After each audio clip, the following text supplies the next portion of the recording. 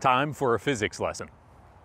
We only feel gravity's effect on us when we fall. But gravity is always working on us, pulling us down at a force equal to our mass times a constant of 32 feet per second squared. We call that number G, not for $1,000, but one force of gravity on us, so that is 1G.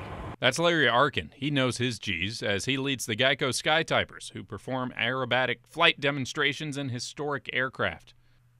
On the surface, standing still, we all face one force of gravity. But as we move, accelerate, we stray away from 1G. Most times you won't notice until you drive a bit too fast over that hill or ride a roller coaster or perform tricks in an airplane. That feeling in your stomach, a sign that you're facing more or less force than normal, moving away from that 1G we normally face. Let's focus on positive G. Here's Larry again. We can increase the G-force so that we have more G-force on our body, and we can push it to 2 or 3 Gs. So that when somebody says we went to 3 Gs, that means 3 times the force of gravity. But that added force pushing you down into your seat can be dangerous. Right. With positive G, the blood is moving away from your brain. So if you don't stop it from going away from your brain, you can actually get tunnel vision or blackout.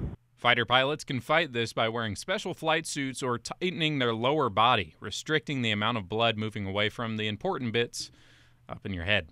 Dangerous G-forces are a problem reserved for those leading a much more exciting life than you or me, but we can still respect the one force of gravity that we all face every day.